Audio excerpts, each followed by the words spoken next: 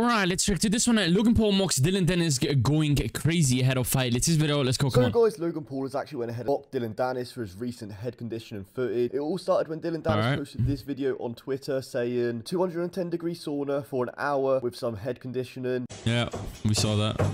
Bro, it's actually 100 Celsius. I just googled it. Logan then went ahead and replied to this by posting his own video over on his Instagram story.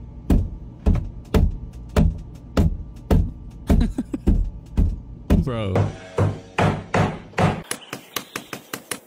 He then also said, Dillon is already trying to injure himself, so he doesn't have to fight me. Now, what do you guys think about this? Let me know your thoughts in the comment section down below. And as always, make sure to leave a like, subscribe, and turn on notifications for the fastest update.